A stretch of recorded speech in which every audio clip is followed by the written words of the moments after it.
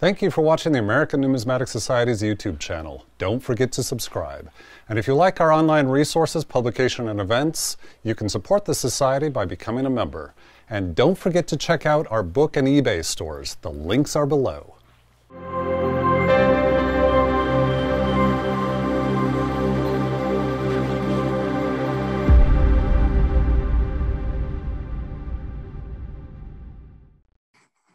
Thank you all for showing up.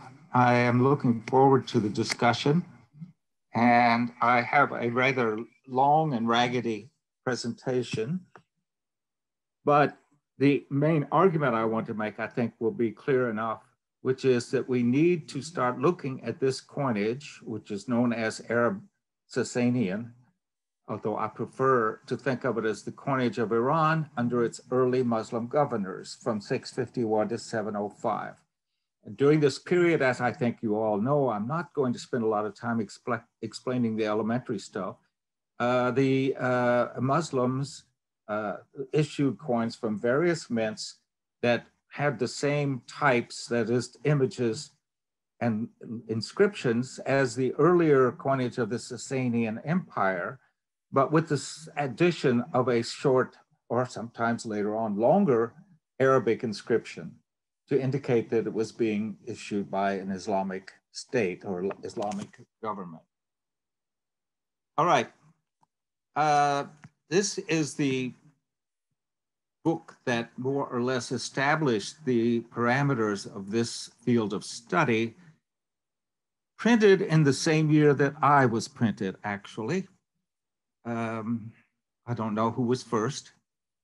Walker's catalog in 1941 listed the coins essentially by person named on the coin in no particular order that I can figure out, or at least it's hard to understand what the order is. The anonymous coins come first, then come the coins by mint alphabetically. And the problem with alphabetically, of course, is another thing. Of course, the alphabet of the coins is not our alphabet. It has to be transcribed. So alphabetically depends on which transcription you use. And then under each mint by date. Person then are the divisions of the catalog, mint under the person, and then date. That is not, in my opinion, a historical grouping. The order that he chose is pretty arbitrary. And in any case, the persons don't necessarily pull together the story of the coinage, or rather the stories. What I have done is to divide the sequence of this coinage, the chronological sequence, into 12 episodes, I've called them, or phases. In those episodes, then there may be subphases because the coinage was not always uniform at any given time. This red line is deliberately crude. It defines Iran Shah. It defines more or less the original territories of the empire. Note that it is Iran. You can see the Caspian Sea at the top and the Gulf at the bottom.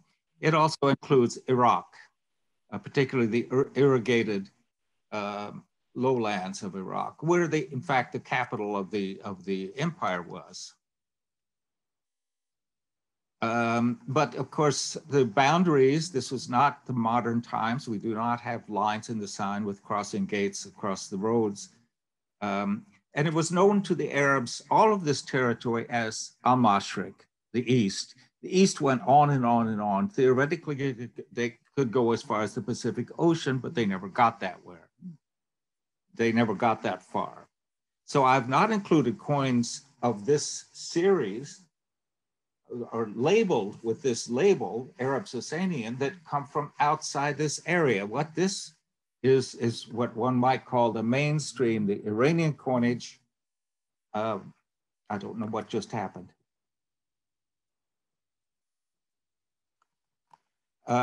It focuses on the coinage of the land of Iran itself, with, of course, including Iraq.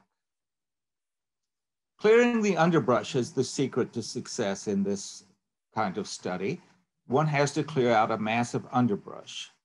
There's the misleading data created by previous students, previous scholars, by their misreadings and other mistakes, including me. We've all made them.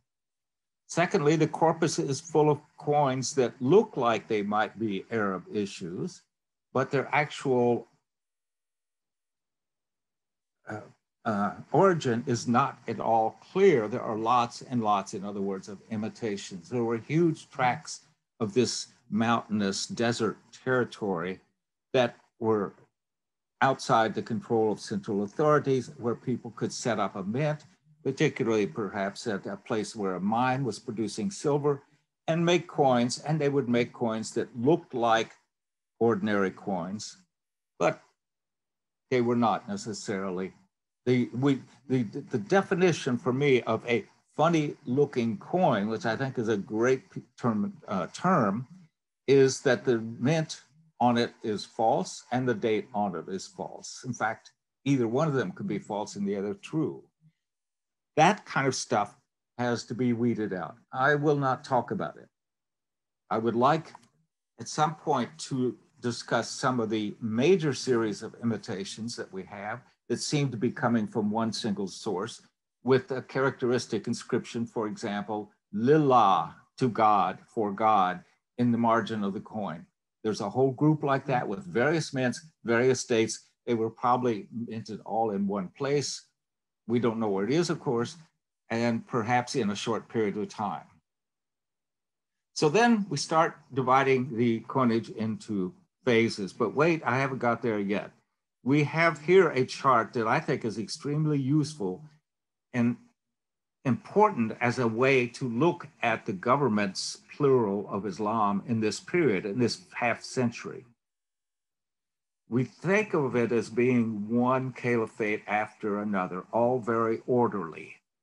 Muawiyah came after Uthman. Then after him came Ziyad. After him came, bump, bump, bump, a cousin of theirs, Marwan.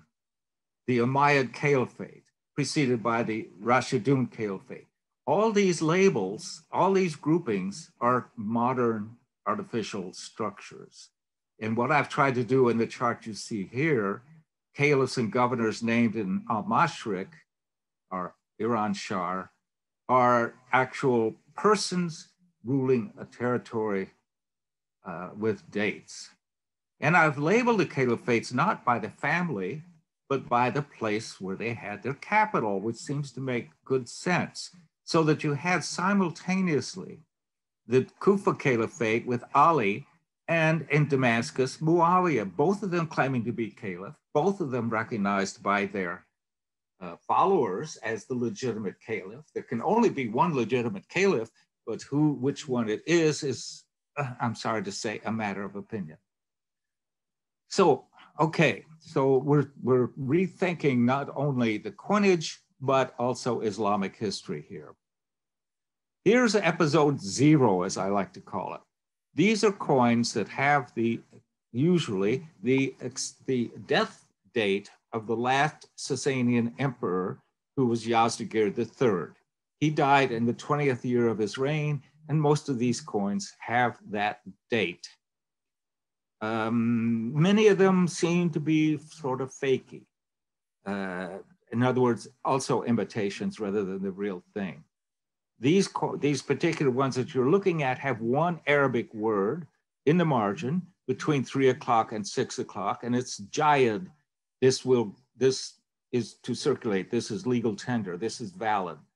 We don't find that on any other coins of the Arab Sasanian series, except for these ones that come from these first years. All of these coins of this period I put aside. I think that they are almost all, and perhaps all, funny looking coins.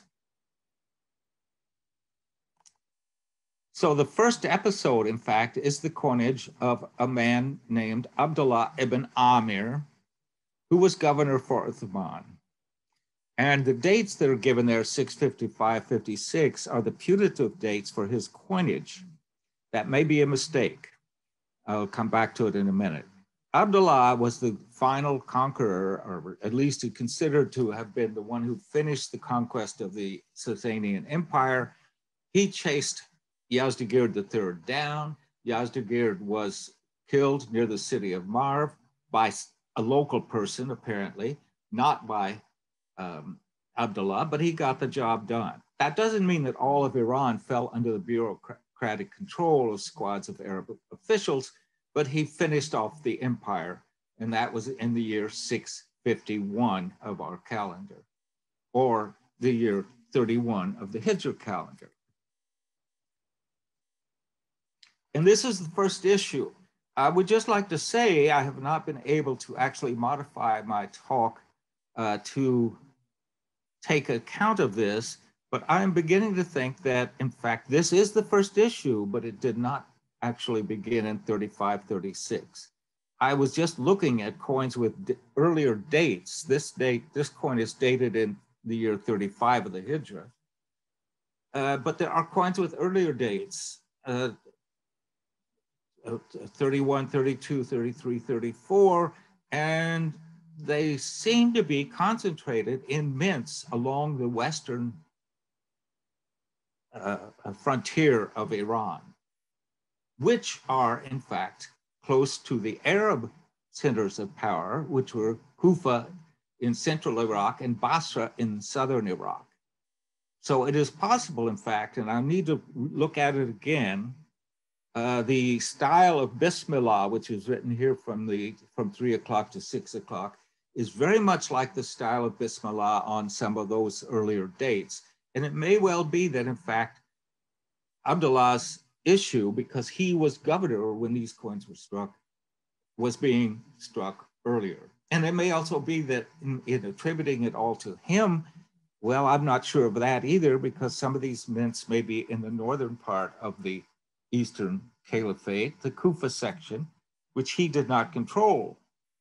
So that would indicate if those mints are also issuing coins, that in fact the orders or the suggestion or the idea for this coinage came from the Caliph himself, Uthman. But at any rate, this is a discussion of how to date these coins. I want to skip over a lot of these things. I've tried to put in a lot of ideas that really I don't have time to talk about, but I also want this piece to be a reference for reading later. Uthman was assassinated in the year 35, and things fell apart. The next caliph was Ali ibn Abi Talib, who is the hero caliph of the Shiites today and for 1400 years now. He and his son ended up in Kufa, a new city that was founded in Iraq on the western shore, the western bank of the Euphrates, with the desert behind it and Iraq and the Sasanian Empire in front of it until the Arabs conquered it. So he took over and moved to Kufa for the first time, the first caliph to rule from there, and changed the coinage. The main change that he made was to change the era by which the coins were dated. For some reason, although his predecessor had used the Hijra calendar to date the coins, the date is on the reverse here on the right side. Ali changes back to using the regnal years of Yazdegerd. Strange, but nevertheless true. And that's the only way they fit. This year 25 overlaps with the year 36 of the Hijra of the previous coins. It's almost the same date. It does not look like my maps are coming through, but this was a map of Ali and Hassan. We have now issues not only from the south, but really certainly from all over the east. In other words, Ali and Kufa ruled the whole thing. And by the way, Muawiyah, on the other hand, his opponent who was in Damascus, did not have any mints and did not issue any coins. So here you see these two issues together. The earlier one to be dated to the government of Abdullah ibn Amir and Muawiyah. It's dated 36. And the other one comes from the same mint, but it's dated 25 and therefore is slightly later than the first coin. You won't see much difference between them otherwise. And they were both issued in the same year of our present calendar. These are charts showing the issues. They're not quite up to date either. I learned things as I go along, re-preparing this lecture, and was not always able to bring my material up to date. In any case, that's what you have to do to find out what is happening, is prepare charts and maps, and I don't have nearly enough maps, I'm sorry to say. So we can say, however, nevertheless, that Ali himself, even though his name is not on the coins, is the initiator of this issue. He kept issuing it for about 6 years, all over Iran, until the year 31 of the Hijrah. And that's the end of the second episode. And now we come to the third one. Ali was assassinated, not by his enemy, the Umayyad Caliph, but by Karaji. His son was Caliph for 6 months and then abdicated, leaving the Caliphate reunited once again. And guess who came back as governor of the East? Abdullah ibn Amir. But now there's something quite new. Blah, blah, blah, what I just said. Here is Abdullah ibn Amir. Unfortunately, the inscriptions on these coins are not in, of course, any Roman script. They're not in Arabic script, except for Bismillah, which is very uninformative. They are in Aramaic script, writing the Persian language and transliterating Arabic names. So the first of these coins issued by Abdullah ibn Amir, he is the first Muslim to be named on coins. And there was some confusion at the beginning. The coin at the top of this triad of coins has only his name, Abdullah, which is in front of his nose. And that is in the first year of his new rule. He goes back to the Hijra dating. The coins are dated 42. And then in the same year, but really it gets started in the next year, we have a fuller name. He uses not only his personal ism, his personal name, but also his father's lineage. He is Abdullah ibn Amir. And you see how it's translated, but the problem, or the curious point here, is that it was at first, that there was uncertainty about all of this. How do we do this new thing? We have his father's name above his name. So you read, if you read, the name is now in 2 lines of script, Ibn Amir Abdullah. But finally they get it right. Abdullah ibn Amir as written here, and that is the way the names are written on all the rest of the coins where they use a governor's name. In 2 lines in front of the face of the emperor. So whatever, these are questions, these are not questions I can answer, but they are the kinds of study that one can make by seeing where these coins were struck, which is all over the Iran Shah, the plateau, not in Iraq. There are no coins at this time from Iraq. And he set a precedent. I'm still actually back in Ali's coinage, but I didn't want to be. I think that was out of order. We see an Nishapur coin here. And again, we have this archaic Bismillah inscription, and I'm rethinking my position on the commencement of this first series. But let's move on. It seems that Abdullah in his senior years was no longer able to control his domain very well. He was removed and brought back to, went back to Arabia, and the country was taken over by a young man named Ziyad, a remarkable young man. He was not born a Muslim, he was not even born under Islam, He was born in a city up above Mecca. His mother was a slave named Sumaya. His father was a Roman slave. She was a Persian slave. So he was not even an Arab. But he did have the advantage that his owner, or rather his mother and father's owner, it's not clear what his status was when he was born, perhaps also a slave though, was a doctor. Well, there's nothing like having a doctor to see you through life as your father. And that certainly seems to have helped Ziad, who was a very intelligent and capable young man and made an impression everywhere he went.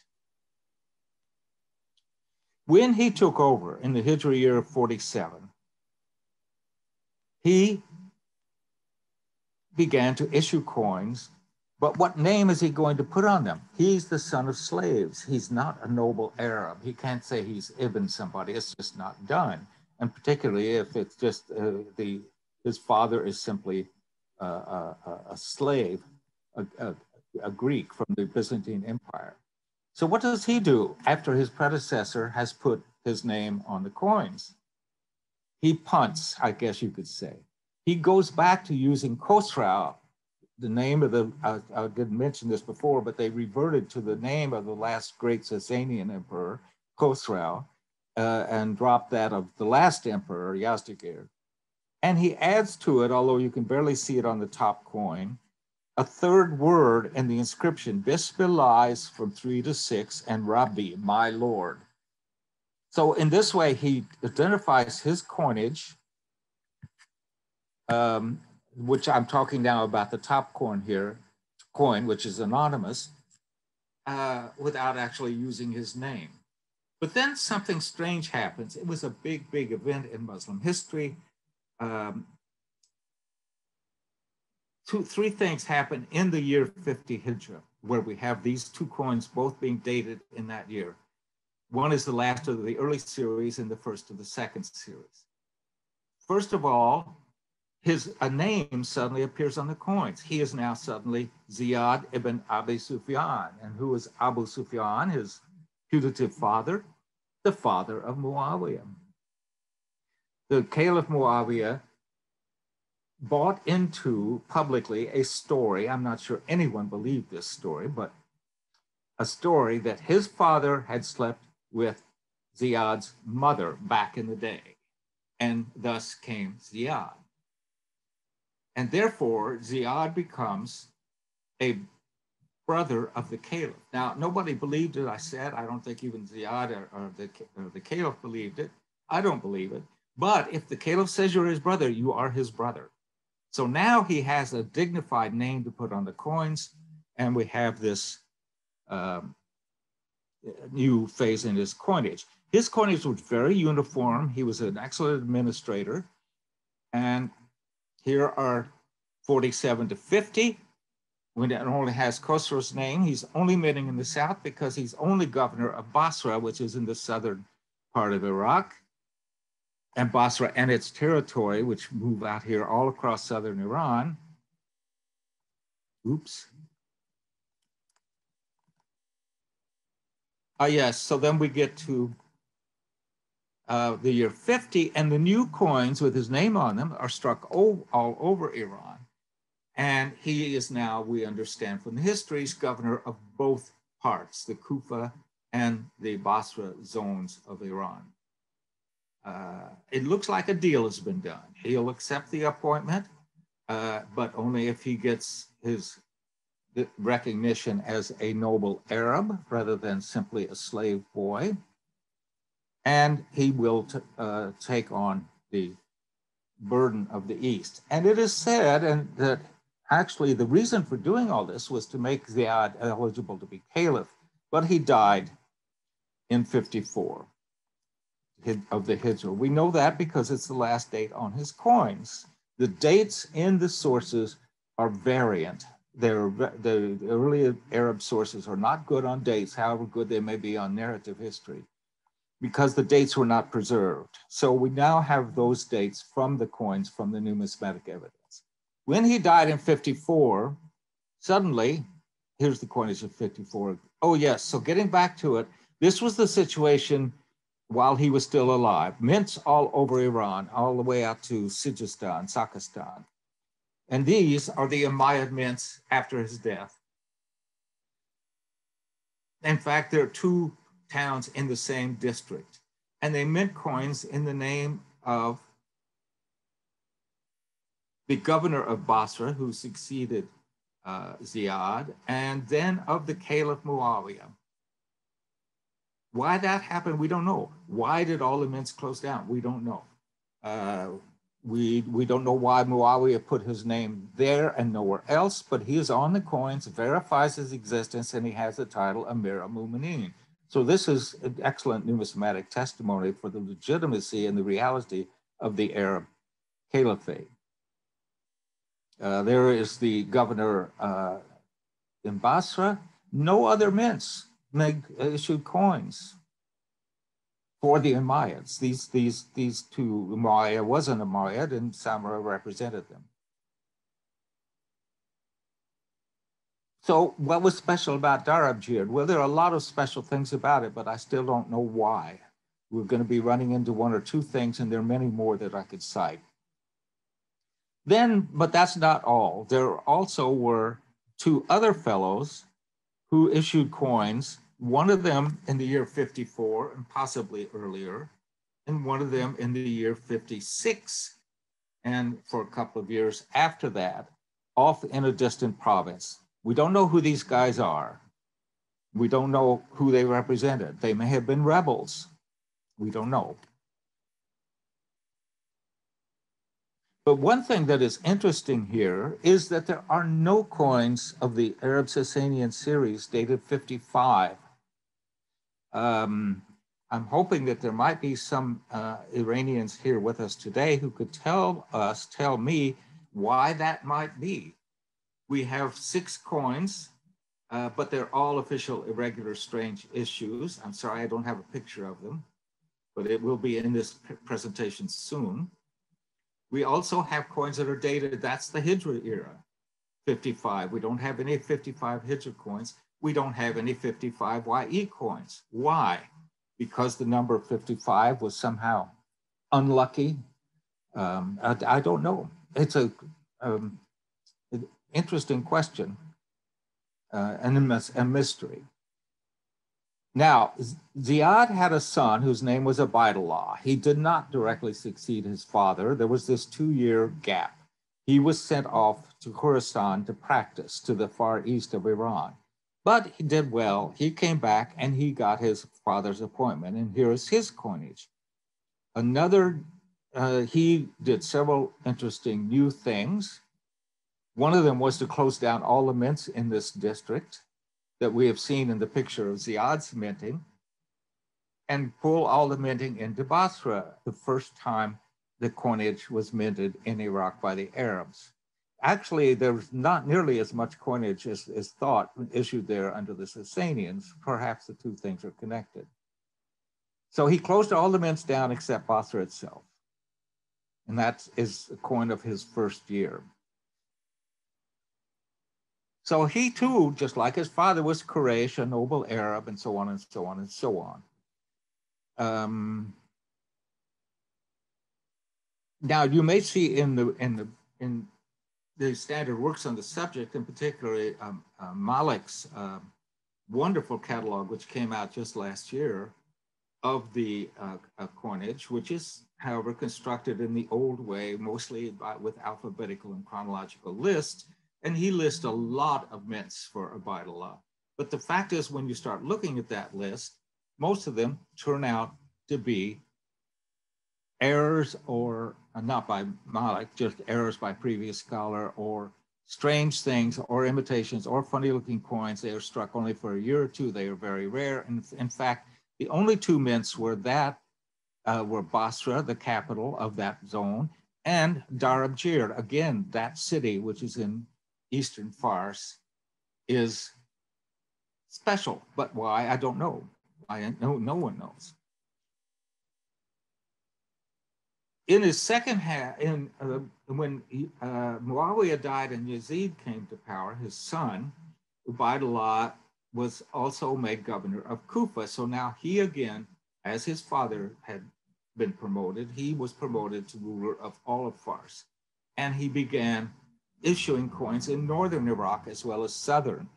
I like these because of their mint names. Tisfun, anybody want to guess what Tisfun is? Well, you can't actually because we've turned off the sound, but I'll leave it for a moment and see if you guess. And then there's Akula, which is said to be, and it seems to be a fact, another name for Kufa. It may be the non-Arab town that was there before the Arabs came, but we don't know. And I tried to look it up. It's the first time I've ever been totally frustrated by not finding something on Google. It ain't there, no matter how you spell it. But those were two of the mints, and there may have been others. We're not quite sure where all those mints were. And they didn't succeed very well. Very possibly, here's teaspoon again, teaspoon. Anybody getting closer to a solution to the identity of the place? It is, in fact, teaspoon. We use the Greek name, which has a very archaic spelling, starting with a K or C, a hard C. But the name of the place was actually just Tisfun or Tispoon. They don't have an F in this alphabet, so they had to use P.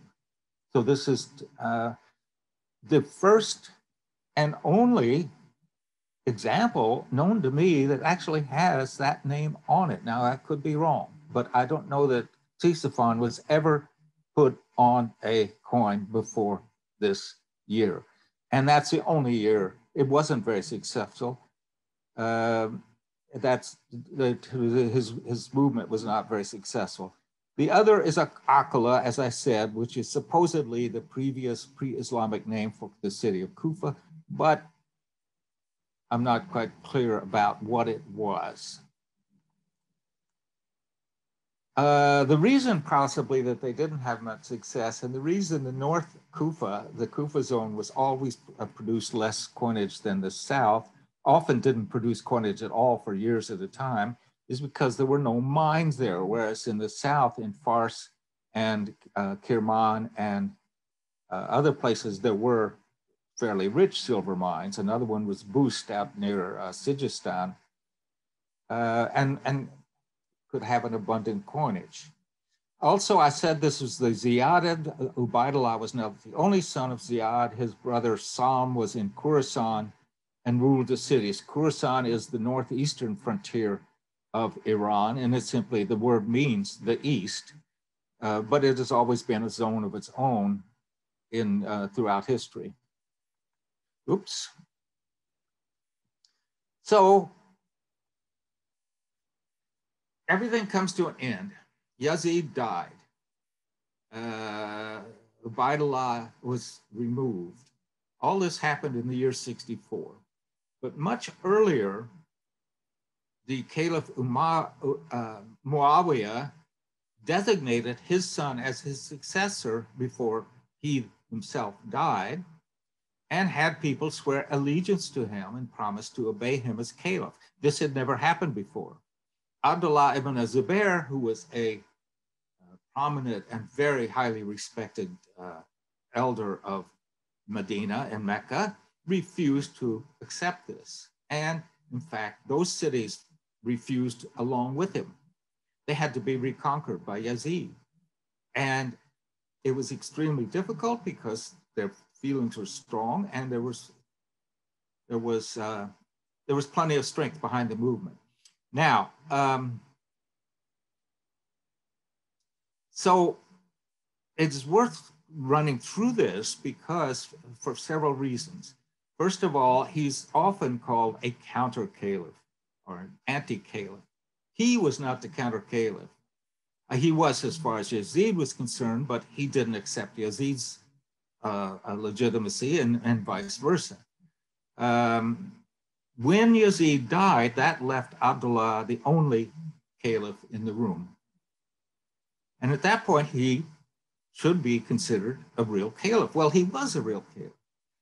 The Umayyads themselves did not maintain their line. It was 6 months later that finally a cousin of the family came forward to claim, and he had to struggle uphill. he died after a year or so, and his son, Abd-al-Malik, the famous caliph, had to continue the struggle. Abdullah was caliph of everything. And this is why we need to call this Abdullah ibn Zubair's caliphate and not simply a civil war of a rebel against legitimate Umayyad authority. What is on this screen here sort of narrates all of that, perhaps more precisely than I have.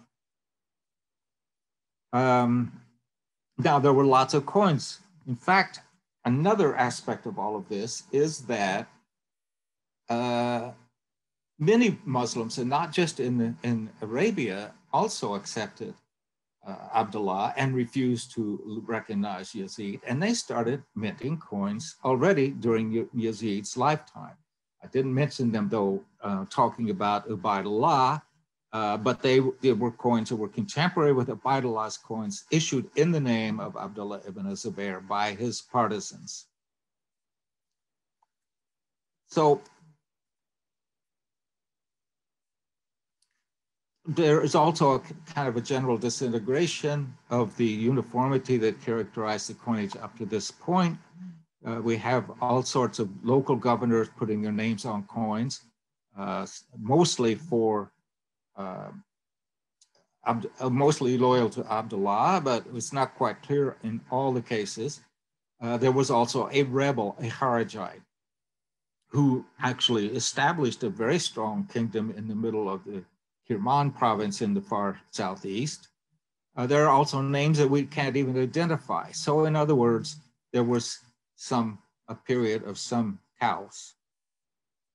But in the end, the Marwanids, the second family of the Umayyad dynasty, were able to defeat the governor, Abdullah ibn Zubair's governor in Iraq, and take over the East. Now they controlled all the mints, and Abdullah didn't have any anymore, and they issued the coins. And this is really when things sort of start getting interesting. I mentioned the two governors that were appointed. They were both relatives of the now Caliph of United Islam, Abd-al-Malik. And the one that I want to talk about, just to spare us time, because things get very complicated now. And this is where I have some holes and loose ends. The Abd-al-Malik, you may remember, starting in this very same year, 72, 691 in our calendar, Abd-al-Malik began changes, particularly by instituting coinage for the first time at his capital, Damascus. I'm not showing these at all. These are not from Iran, and I'm limiting this to Iran, but he issued gold and silver and copper coins and had to solve the problem of what to put on these new coins. Meanwhile, his brother, Bishr, who was appointed governor of Kufa, had the same problem. And he had no mint tradition behind him. Remember that Kufa tried to issue coins a decade earlier, more than a decade earlier, and didn't succeed very well. So for this reason, I suppose, I don't know what the reason actually is, the new coinage of Bishr, now back in Kufa again with the mint name Akula, was variable. There are lots of different varieties of a little group of coins that sometimes don't have a proper date. Some are dated 73, the year after the reconquest of Iraq.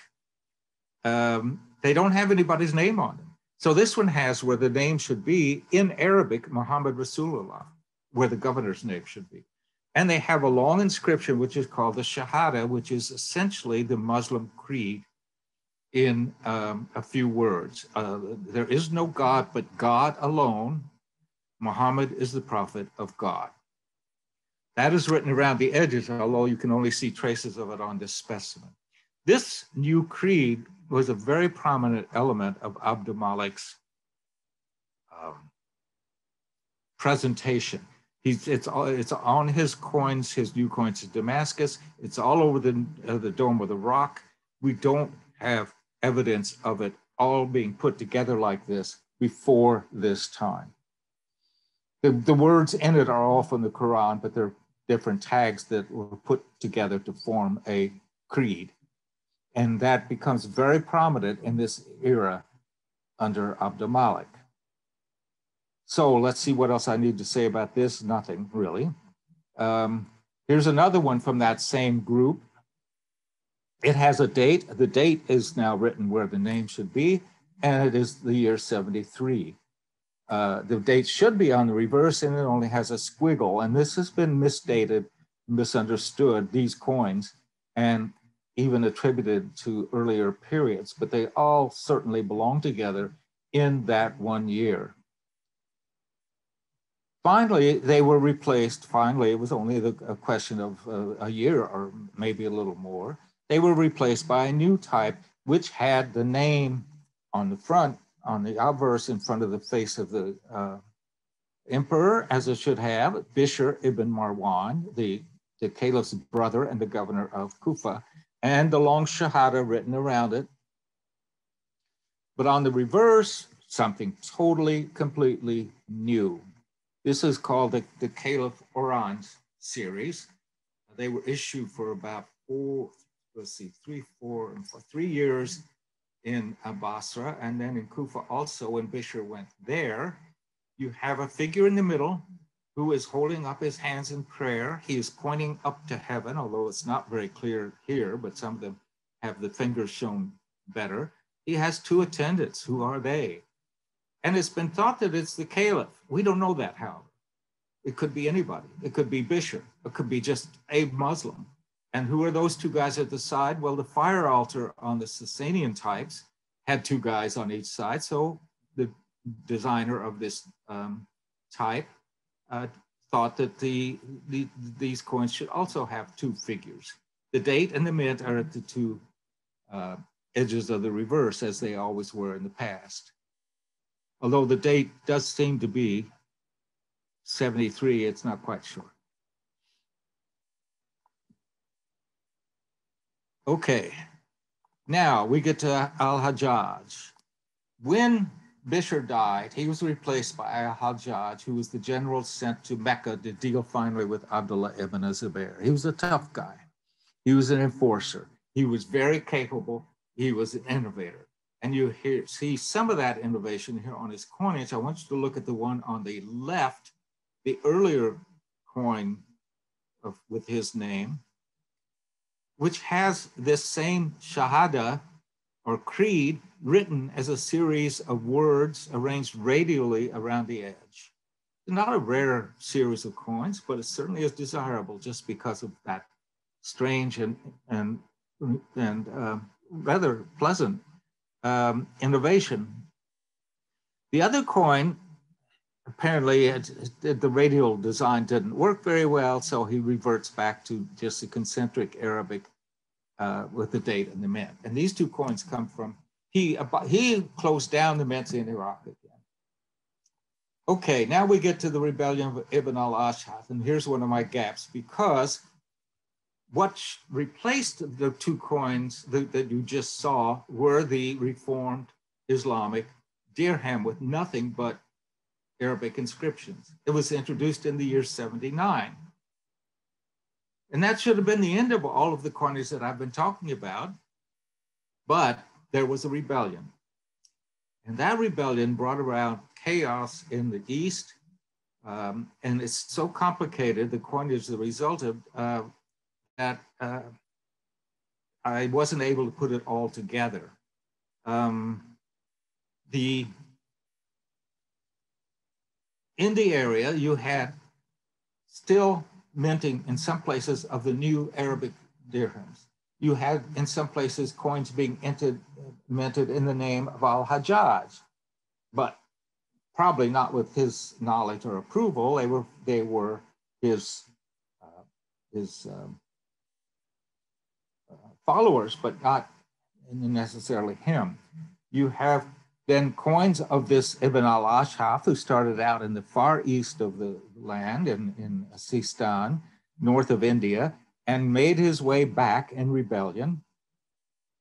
And his governors, he got as far as Iraq, he even conquered Basra itself, but then he was forced back again. And we can trace the whole rebellion thanks to the coinage. In fact, we've finally been able to date it thanks to a new find of coins that provide the dates we've been looking for, exactly when he started and exactly when he died. This is the subject of an article I'm working on with a colleague, and we'll come out with it soon, let's hope. And I'm sorry to say I don't have any images to show you of this. Then we come to the last issues, which are sort of ragtag, even after the rebellion. One of the things, though, that impresses me about this rebellion is their use exclusively of the old coinage, the Sasanian type, not the new coinage, the Arabic dirhams. And there are just a few late issues that also continue it out in the Far East. And one of those is the very last coin that belongs to this main Arab Sasanian series. I love this coin because look at the guy on the reverse. There's no other coin like it. It's a small armored figure. I believe that the guy in the reverse is the same as the guy in the obverse. You can see that he has ribbons attached to the stem of his crown, where the crown goes up into the. This is not the same crown you'll notice as the Sasanian one. This is a different crown. He has that same crown on his head on the other side. Who is this guy? Well, he names himself. He was Yazid ibn Halab, the son of a famous general of the East, whose coinage I skipped over to sort of avoid confusion. But is it him, or is this the caliph himself put on the coin? We don't know that. We do have at this almost this time in Syria issues showing the caliph in armor with a sword. This is something else, but at least it shows us what a well-to-do or leading a soldier of the time wore. If you ever pictured the Arabs in galabeas and head scarves, in fact, here's a guy who is ready for anything that might come up. He has his sword, he has his plate armor, and of course, he's got his coinage. So this is actually a good place to end. This is the last of this series, but it's also a good place to end. Now, I hope that at least, no matter whatever the faults are of the paper, I did not do this part. This is not really part of the mainstream, but the future construction, watch this site. Here's a word that comes to me very often when I'm trying to do history and numismatics. Only connect, from Forster. It's a wonderful passage. It's a wonderful novel. And I find so much in the field of numismatic, a lack of connection. People don't connect the coins to history. They make up stories. Or they don't connect the elements of the history to each other and the elements of the coinage to each other because the coins are listed, let's say, alphabetically or by date without any regard to their actual relationships to one another. Only connect should be a motto for us. Let the mint, first of all, let the mint be the focus for the study. My mint maps were deficient. They turned out to be harder to make than I thought. We should identify the issues and put them in chronological order and take one period at a time rather than simply taking every single mint alphabetically through its sequence, which may be different from one area of the terrain than another. Ignore the funny looking coins, FLCs. Usually people come up with crazy ideas that might say, well, somebody might have been there in that year and might have minted coins. Well, yes, somebody might have been, but we don't know that. And we'll never get anywhere unless we ignore all that stuff. The underbrush, as I called it at the beginning. Compare the mints to each other, compare what they're doing, know the geography, know the topography, know the administrative system. Make tables, charts, and maps to graphically illustrate the relationships of the coins. Real people doing real things, which is another one of my little mottos for history. Very often, imaginary people doing imagined things, or another term I have it for it is sealing evidence. That is C-E-I-L-I-N-G. You have a strange coin, you lean back, you look at the ceiling, and you think, now how can one explain this coin? Making up a story. There's certainly a lot of that in my field. I don't know about yours. And finally, also be able to read the text. Most of them are translated for this period that I'm talking about. And there's actually, one can get access even without necessarily being able to read the original languages. So that is it. It's time to exit this presentation. Now what do I do?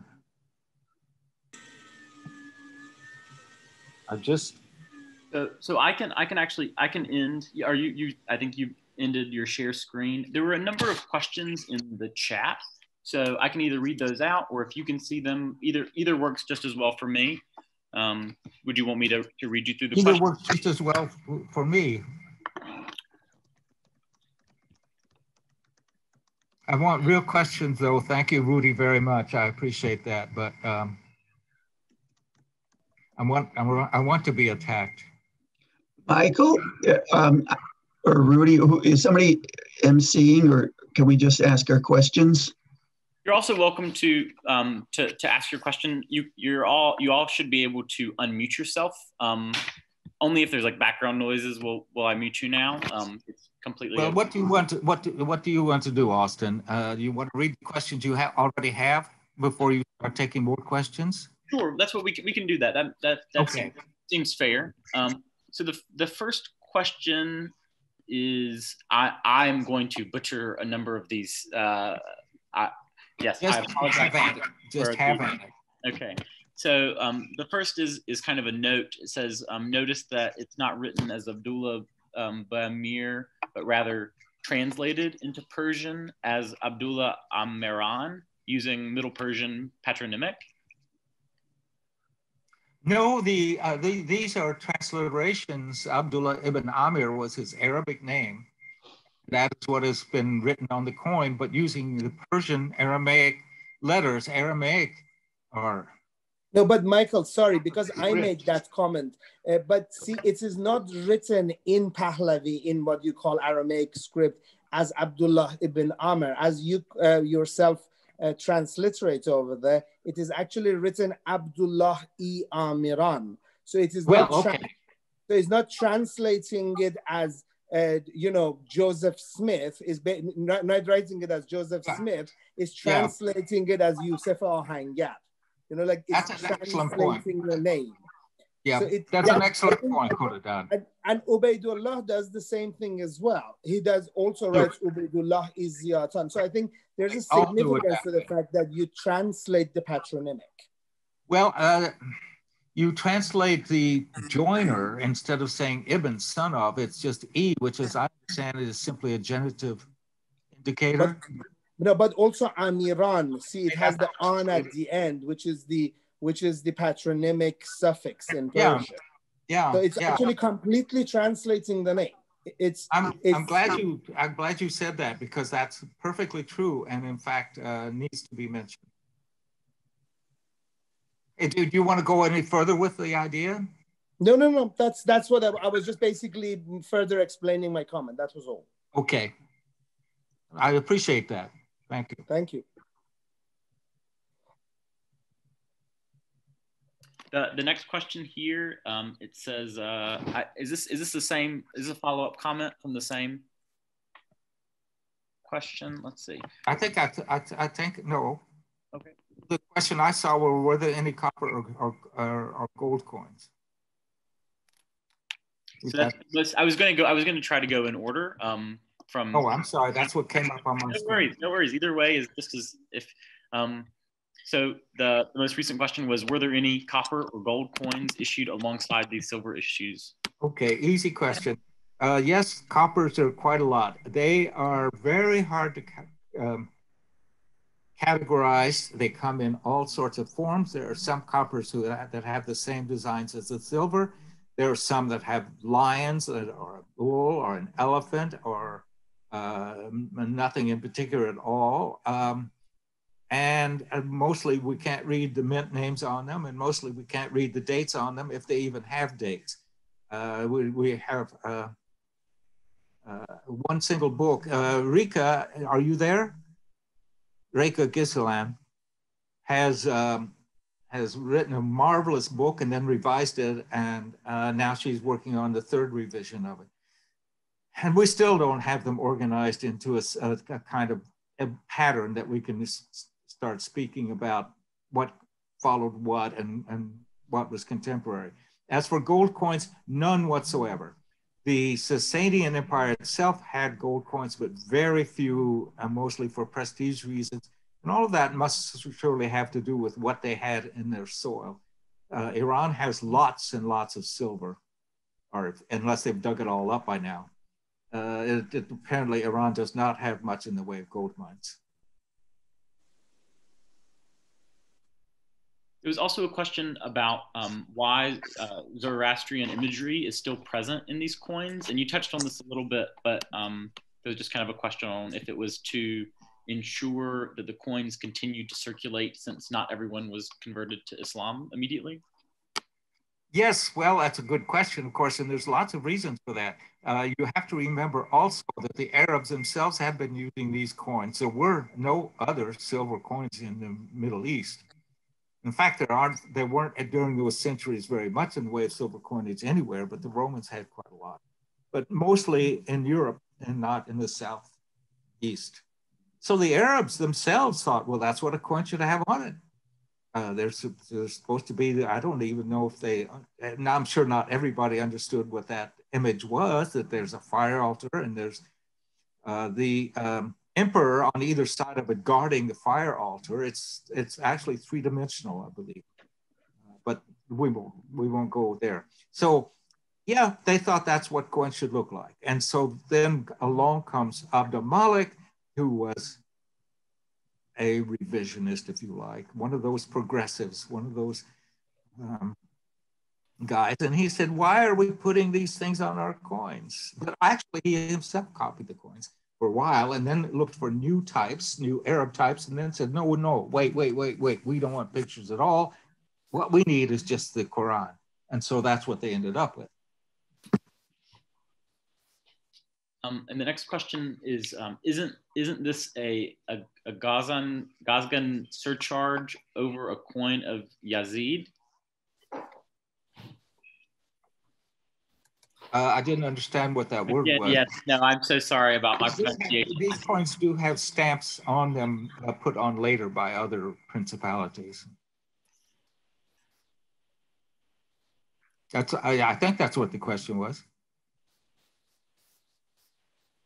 It's okay. Sorry, that was another comment from me. It's okay. It doesn't matter. It's something we can discuss later. There was also a question if we could see you, if you were able to share your video. I'm not sure if you what do I have to do for that? At the bottom of the screen, the same place that we saw with the share screen, there are two buttons over that says there I am. Stop video. There you are. Excellent. We can see you now. I have to trim my mustache.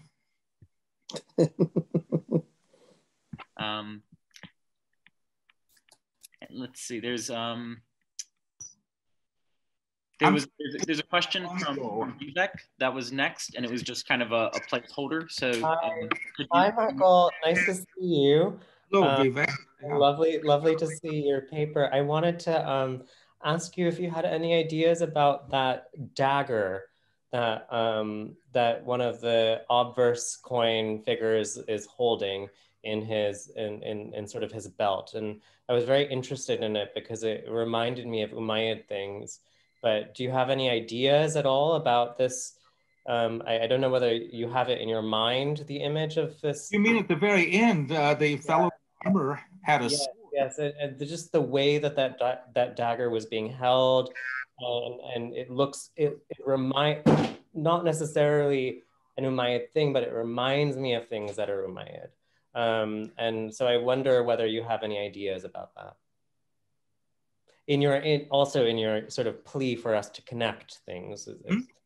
Well, I don't know exactly how to answer that. It's a sword and it's hanging there on his belt. That's all I can say. We could get into it. But I assume that it was part of the standard equipment of an armored soldier. I mean, particularly. Okay, and then Stuart said that he had some comments or questions. Yep, thank you. Good to see everybody here. Mike, I want to thank you for your talk. I just want to, you talk about connections. I want to connect your talk to work I did in my dissertation. I had a chapter on the use of dates and calendars that basically supports what you did. That dissertation was completed in 1997. There is a copy in the ANS, and I have a copy that I'm going to make a PDF for that I would happily circulate to let people see it. Sometimes what happens is we keep rediscovering the same thing, and it's helpful to see how other people have treated a similar problem. I just want to make one quick comment about, you mentioned al-Hakam bin Abi al-As, as though he's a person that we don't know very much about.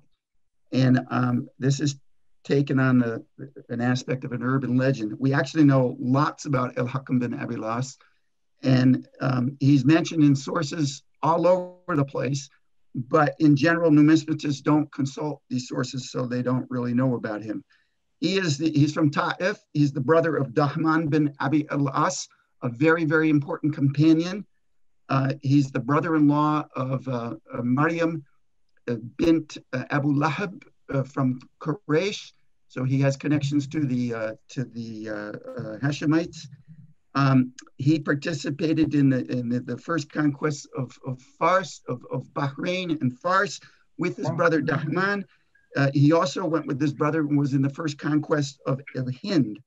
In the early 50s, he had property in al-Basra. He was appointed to Khorasan, but there was a mix-up, supposedly, by his chamberlain, and a different al-Hakam bin Abi al-As was sent to Khorasan. And in that background, then he then became governor in Kerman. He was a staunch supporter of the Umayyads. He was a personal acquaintance of Ziyad bin Abi Sufyan. In 2003, I published an article on him talking about the legend that he has, La Hukm illallah, I'm sorry, Bismillah, Rab al-Hakam, or Rab al-Hukm, depending on how you want to read it. And that legend really is a retort to the Kharijites. I think a lot of people, they see the word al-Hakam or al-Hukm, and they say, oh, well, the Kharijites have a similar word in their legend. But if you think about what is actually being said, he's saying the same thing that Ziyad bin Abi Sufyan says when he says Bismillah Rabbi. He places the ruler in an intermediary position between God and the community. And this is very much an ideological component of Umayyad legitimacy. And it was antithetical to the Kharijites who opposed raising any ruler above the level of the community. So I just want to share those points. Thank you. I thank you very much. I am pretty familiar with all of that. Actually, I was perhaps influenced too much in my presentation by Malik's book, where he sort of leaves it open as there are two different al-Hakams at least, if not more. Well, I know we don't need to argue about it. We can't do too much. It could be him. It could be him. Dale Bishop and Heinz Galway both identified him back in the 70s, and they identified the same person.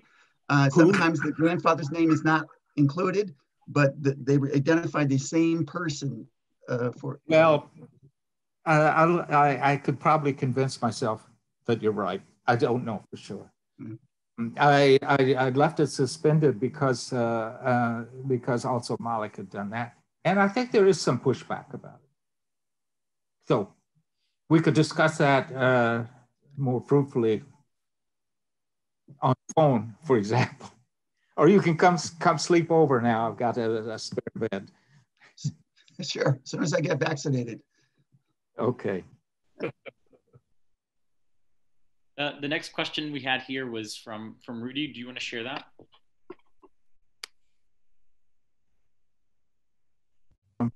I just wanted to ask my usual question, which is, Rudy, are there any significant differences in silver content from different mints or over the period that you're discussing?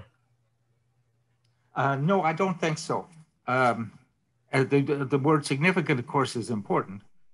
They were mostly in the middle 90s. We have actually a lot of data that was produced by Adon Gordas, and he continued doing this, not publishing. He published quite a lot at first, and I think it's very important in studying these coins. I always look more at the gold content. You ask about the gold. Well, there was actually gold in these coins.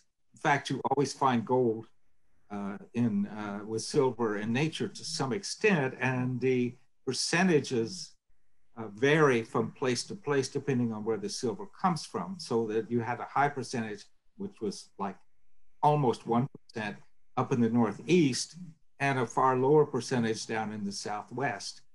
As far as the variations in the silver content, I think that they were close enough.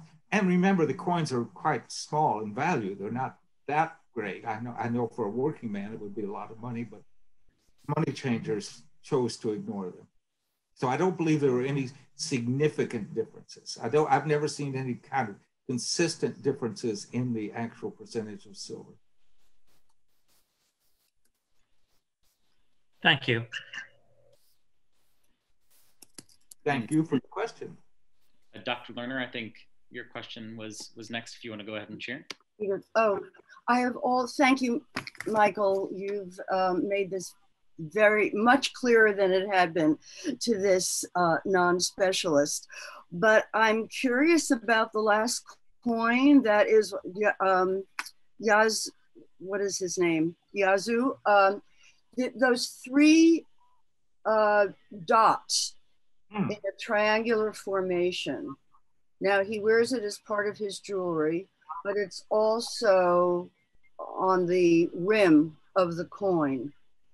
Do you have any thoughts about that and its significance? I don't think it's in any of the earlier coins, but we have it all over Sasanian imagery. No, I've been wondering about that for years. On these coins, the most common neck ornament is what I started calling the triad because it's a nice short word. Right.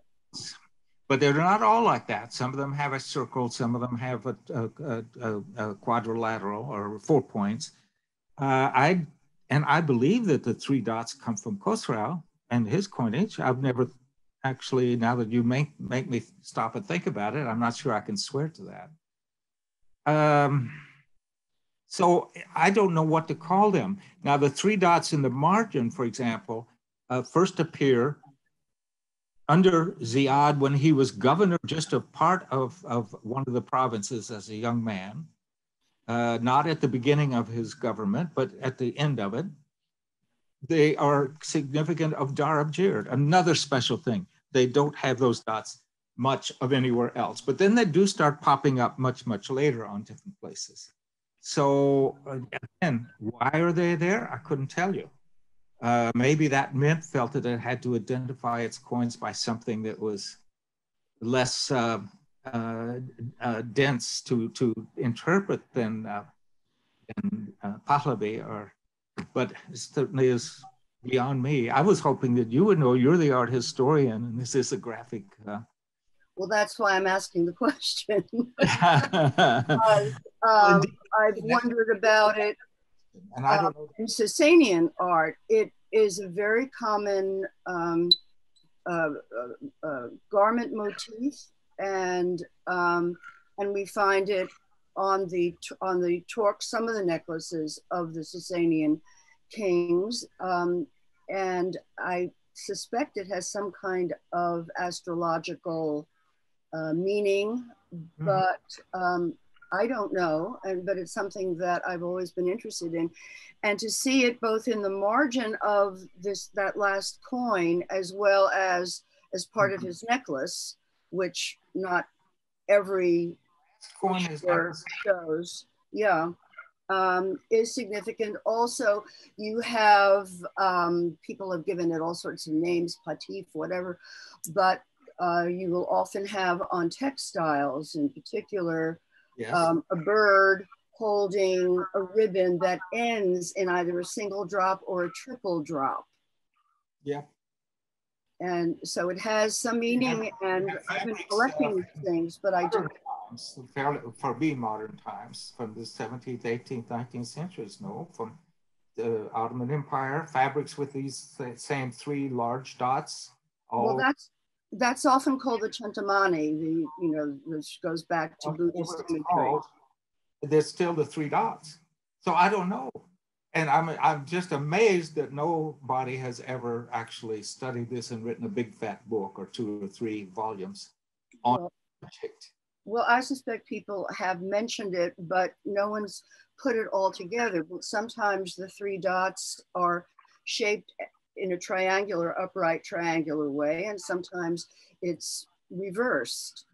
And those are decisions that are made. It isn't just done haphazardly. So I was just wondering. Joe Cribb is making a comment here about them. Did you? I'm trying to remember. I think it's Chagatai coins have 3 dots on. Yes, I think the 3 dots there, I think, signify a meeting of 3 heavenly bodies. Well, which heavenly bodies, Joe? I mean, it's a meeting of Jupiter, Mars, and the Moon, or something like that. Well, yeah.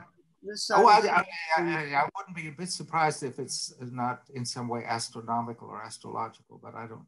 Yes, I have no doubt it is, but how do we really identify it? And then what is the significance of them being upper triangular this way or reversed?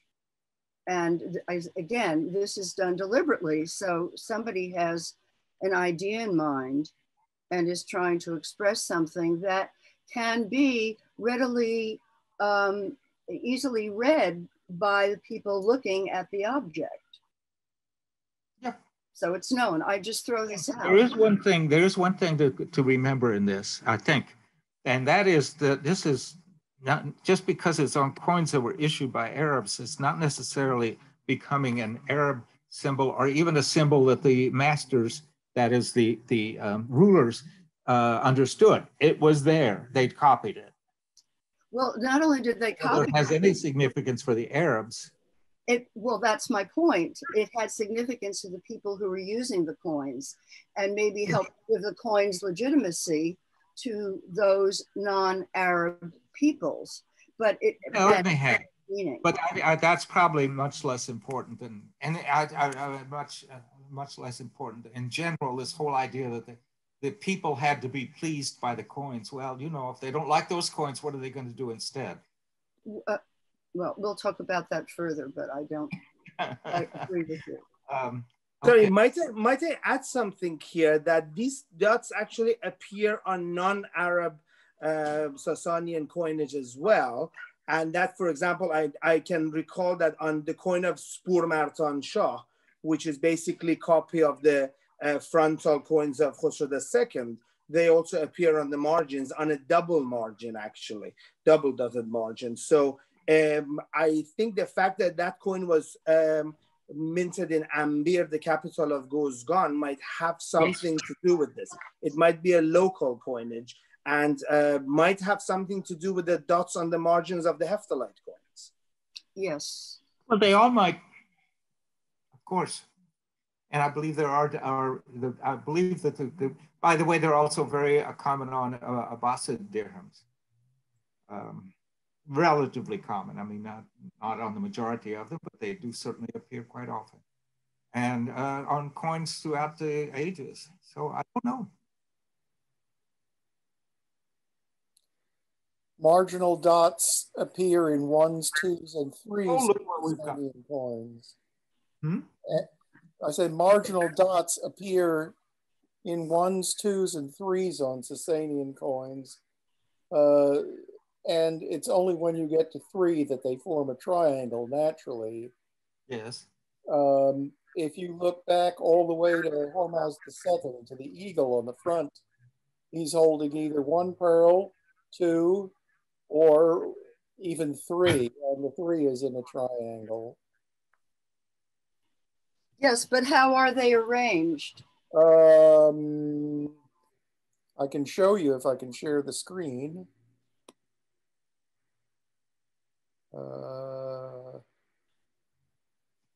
Yes, here we go. Share. Right here. But you see, may I speak, please, Michael? Thank you. I just wanted to ask you to speak, actually. Okay. So I'm going to. You notice that it's really hanging from the bird's beak. It is.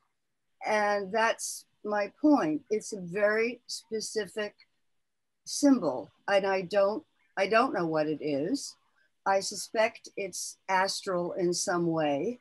On other coins, though, when you have 1 or 2, these dots will have little tails on them as if they were pomegranates. See if I can find you one. This is hard. And notice the 3 dots on his hair covering.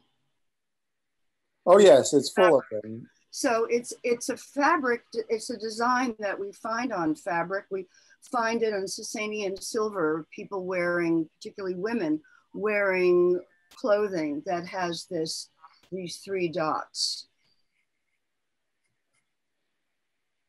Well, I don't we'll ever know right now. Maybe suit of ours, but I can't remember it. So maybe there are more different questions, because frankly, I've been wondering about this for 50 years now, and so have a lot of other people, and nobody seems to know. Actually, Bob, your question was next about the reading of the Anbir coin. I know they're not too much of a pedant, and I've gotten Michael on this a couple of other times. He won't like it. But you might as well. On your last coin, the Anbir coin, I think you've got date 85 on there.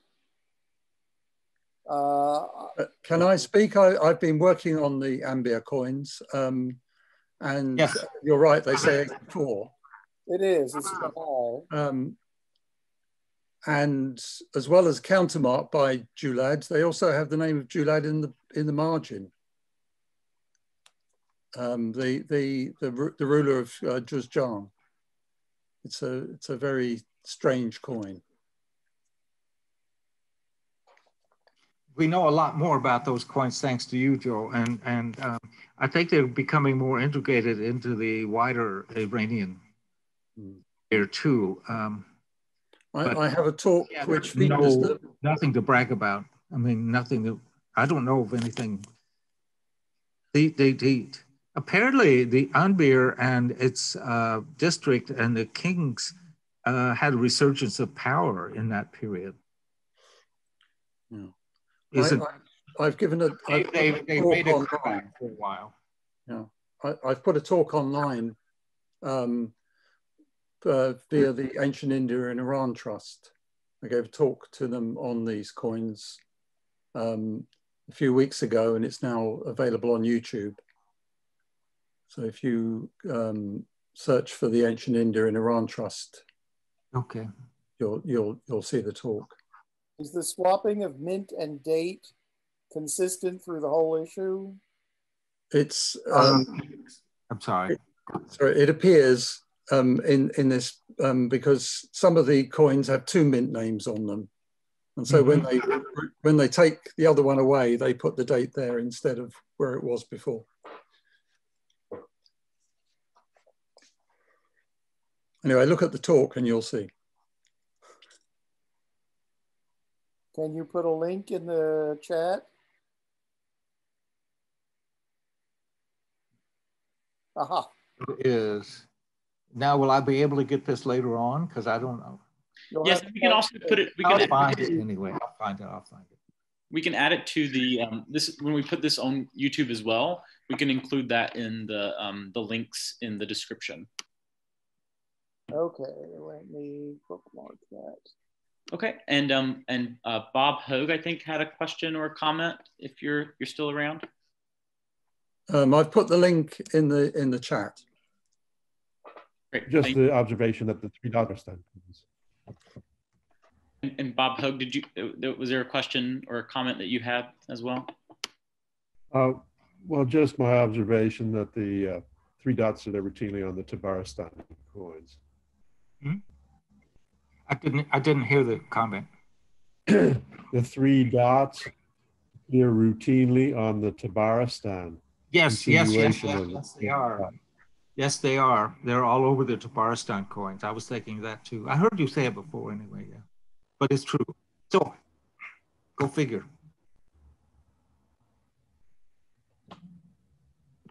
Okay, does anyone else have any other questions? Those are all the questions that were in the chat, but feel free to unmute yourself and ask directly. Can I ask a question? How soon do you think the Arab Sasanian coinage stopped functioning in Iran? That's very hard to say. It depends on what we mean by function. It does seem that, you see, we find these mixed hordes quite often, even into the 9th century. I have a theory that these apparently don't actually show that coins from the 6th century through the 7th and 8th and 9th were all circulating together in the marketplaces, but that these are old coin hordes.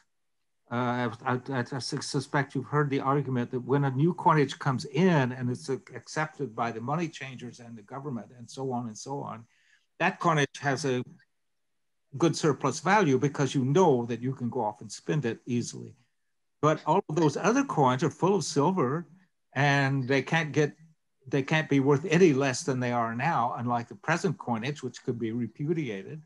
So instead of melting them all down, why not just put them away in your treasure chest? They form capital. You might be able to flog them off on some outlanders who won't know the difference. I don't know. So I would say that the hordes that we find of Umayyad dirhams have nothing in it but Umayyad dirhams usually. I mean, they don't mix coins. There may be exceptions to anything, but the coins that seem to be, and certainly we have evidence of hordes buried in the 9th century that contain Sasanian and Arab Sasanian coins. I mean, you've probably seen them too. So what are we to make of that? I don't think that all those coins were circulating promiscuously together. I think that those would have been forming the stock, especially if you were going to bury something as a kind of reserve to hide it away. That's a good thing to bury. The old silver, which is worth what it's worth. Nobody can devalue it. It's already been devalued. So that's my only. I think that in everyday commerce, I think that probably the Sasanian and Sasanian type coins disappeared. But there's always exceptions to everything. I mean, you could say that would be true of Bishapur, it could be true of Tisfun, it could be true of Baghdad, and not be true of someplace out on the steppe somewhere where the horsemen are riding. And you're looking so skeptical. You make me keep talking, and I should let you come back. What do you think on that point? Yeah, okay. Could I just add something here? I mean, Joe, you of course know we have these imitations out on the eastern frontier that are being struck until the end of the 8th century in Sijistan, and then the Bukharhuda diagrams.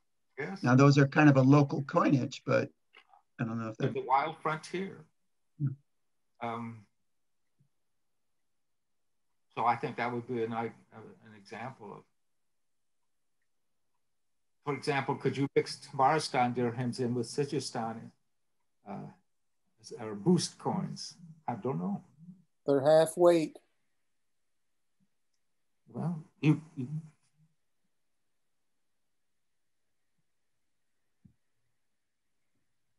Here's a question. Why would you consider a Sakistan Yazgard 3 with a frozen year of 20, but with Bismillah, not an Arab Sasanian coin?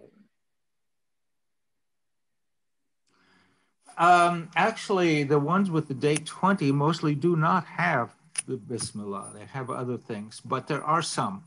I just don't know. That would mean that in the very year when Yazdegerd was killed, they started minting coins with the Arab inscription. I just don't know. They kept minting 20 for years, as far as we can tell. Do what? 20 was a frozen date. Well, that's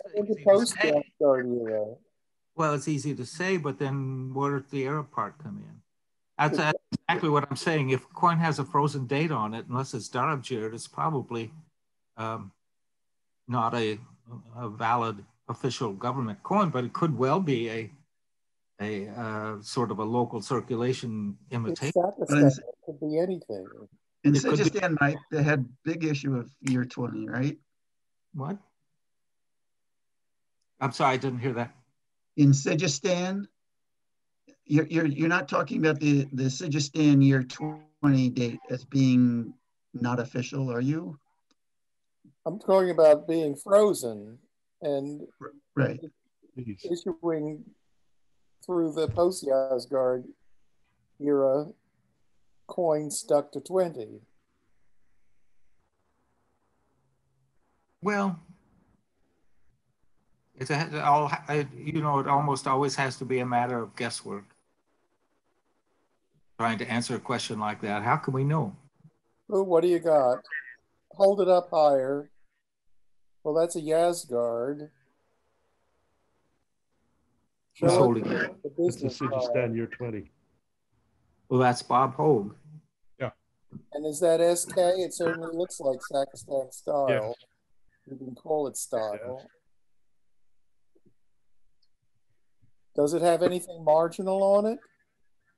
Bismillah. Well, there's this, yeah, that's SK.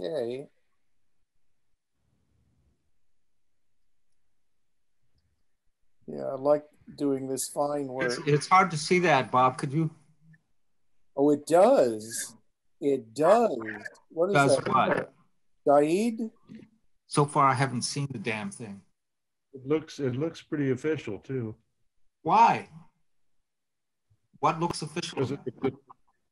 Because it's very good. This is an official coin, and you better believe it. I believe it. Well, of course, you have faith. You have a nice ceiling there. Have you been staring at it? You like that? So it's got Jayad on it.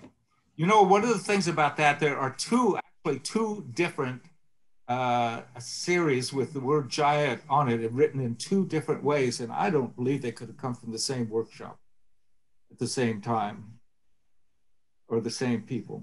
That's one of the reasons why I think those coins are likely to be. And the other thing, there is a numismatic rule that might help us out here. If a coin tells you how good it is, don't trust it. Anytime you have a label on a coin that says this is okay, it may not be. But the frozen year Sakistans stylistically look very much like the late teen Sakistans. What would prompt them to start copying the coins of Yazdegerd? Do we have any Sakistan coins of Yazdegerd himself? I think we do, actually, don't we? Absolutely. That's the most numerous. Well, there's another thing about all of this. If you want to make coins privately, one of the best things to do is not to make copies of the circulating legal coinage of the king or the governor. Make copies of old coins, make copies of foreign coins, as long as people are willing to accept them. And I think that making copies of old coins of Yazdigerd III would be appealing 50 years later, 100 years later. What you have out there evidently is a huge mine operating in Boost or in this region for, looks like it could be a century. I don't know when those imitations come to an end. And the one thing you don't want people to do is to look at it and say, well, this is a fake. Yeah, too close a comparison. If you pick an old coin, they'll say, well, look, it's just another beat up old coin. And, you know, who knows what's going to be on those coins. Why does your head keep rippling against her skirt? Never mind. And there was another question that someone put in the chat. Is it known why Tabaristan continued minting the old type for such a long time afterwards? Because they were cool. Well, look at the Maria Theresa dollar, for example. There's another example of a frozen date, a frozen coinage, a frozen type. I think such things do exist. They're not it's exactly freaky.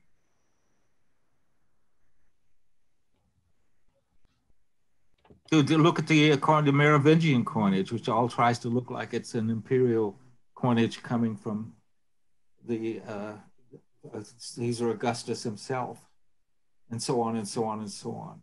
Prestigious coins are imitated, and old prestigious coins are especially good to imitate. So, but the Tabaristan is better. Intellectualize the whole thing and try to come up with really nifty ideas of why these people did these things, when in fact they were just saying, get on with it. Oh, put Bismillah on them. That'll do it.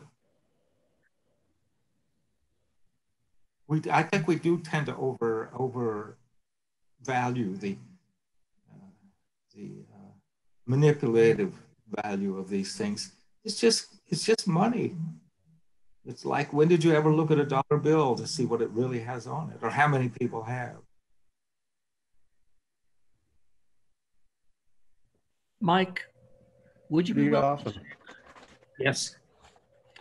Would you be willing to say something about the metrology of these coins? That is to say, how easily they circulated against each other in the marketplace? Or do you have a sense that some of them circulated only regionally, whatever regionally means? Yes, well, if they did, I think it was more by type. And it would have to be a very distinctive feature to make people say, oh, that's not one of ours, I can't take that one. The metrology of them seems to be the same. By the way, they, in a way, almost perpetuate the Athenian dram, although the Athenian dram itself perpetuates the old Middle Eastern unit. The original Sasanian weight standard was about 4.25 plus or minus. And these coins have declined in weight. A lot of that happened in the late Sasanian period, not by the Arabs, but they're still just over 4 grams or so. But they're not, you would have to weigh coins like this in any quantity. On the other hand, I calculated the value. Bob, you never got back to me on my US dram. That the value of the Muslim dirham was 12 cents in US silver. The full weight Sasanian dram would have been 19 cents. So 19 cents might have been a lot of money to a peasant or an urban workman or somebody like that. But as far as the money changers were concerned, it just wasn't worth trimming it. You just either take the coin as it is, and if you've got $1 million, if you want to do a large transaction, you weigh them to make sure that the total weight, is up to what it should be. And then you don't worry about how many coins are in there. Otherwise, they'll steal you blind, because people had lots of time to sit around. They had slaves to do the work and sort out all the light coins and try to pass those off to you and keep the heavy coins for themselves. But I don't think they did that. So I don't think there was enough difference in any of these coins to make them to make their weight important in terms of the value of the coin. But I don't know, Bob, Holger's looking interested. Or else his camera is, I know, he's not trying to stare me down. His camera just froze up. No, in terms of weight of silver, I think maybe a little bit more than that, but similar. The purchasing power. Well, let's say the Tabaristan. You know,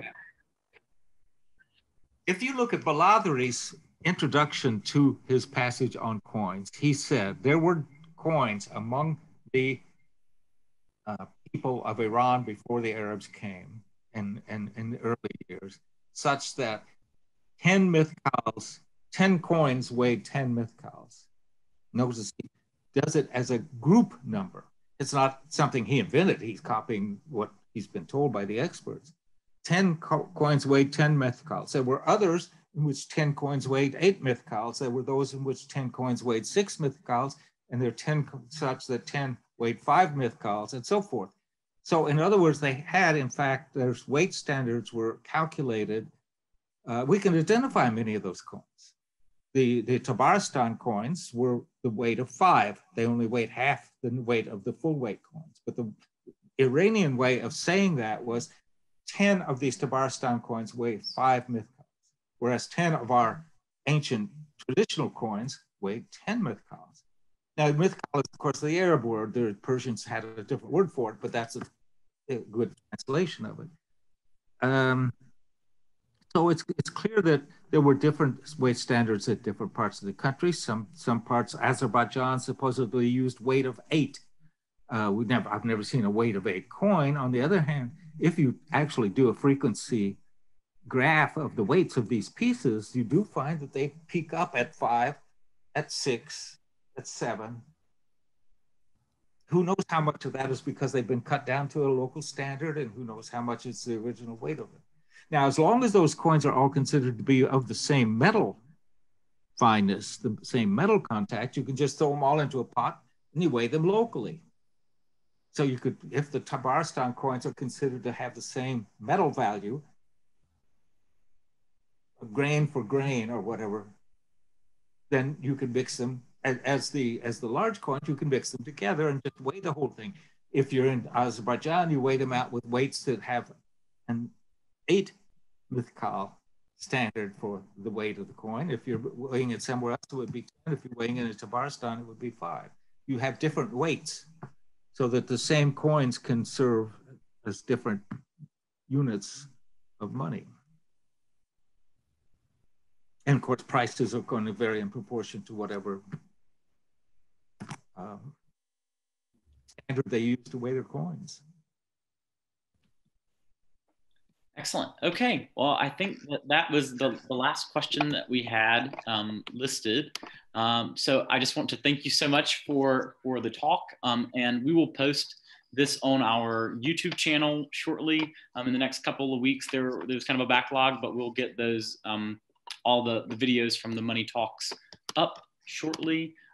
Also, if you enjoyed this talk, you are absolutely welcome to donate to the ANS, or of course you can join us. Wait, where's our coffee and wine reception? What happened to the coffee and wine reception? The coffee and wine reception is temporarily at your leisure in your homes. Right. It's dribbling out of your A drive. It's all virtual at present. And of course, you're also welcome to join us for our annual gala, which we'll be having in January. You should have all received an email this past week inviting you to the gala, and you can check out that invitation for how to join. It's free to join, but if you want to be entered into the raffle or to receive our limited edition gala pin designed by one of our Saltus Award winners, you can purchase raffle tickets and get the information all from your email. So thank you for joining us, and we hope to see you soon. You can join us for our Money Talks starting back in 2021. This is the last for the year, and we'll be having our final long table discussion on this Friday with Dr. Lucia Carbone on the numismatic collection at Columbia University. So thank you. Thank you all for coming and listening to me. Thank you, Michael. Thank you, Mike. Thank you. Thank you very much, Michael. Good seeing you and good hearing your talk. Thank you. Thank you all for coming along. Thank you. We should do this every week. Thanks, Mike. Indeed, indeed. Would be nice.